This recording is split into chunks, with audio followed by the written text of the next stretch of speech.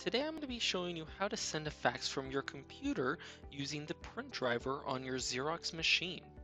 In this example, I'm going to be printing from Adobe Acrobat on a PDF. So once you hit print, you'll want to select your Xerox printer and then go to printer properties. Once you're in your printer properties, you're going to want to select fax under job type.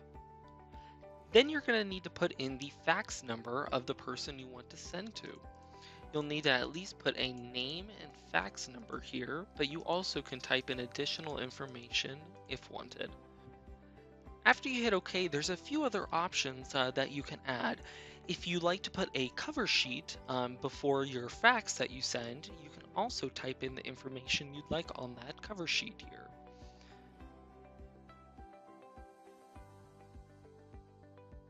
Under options, you can change where the confirmation is sent to, the send speed, which I would recommend doing G3 14.4, and the fax resolution, which you can leave as fine unless higher quality is needed. After all the settings are set, you're going to hit OK and then print. Then it's going to send it to the printer as if it's a fax job. It will prompt after you hit print just to confirm the right phone number you're sending to. Hit OK, and then it will send it.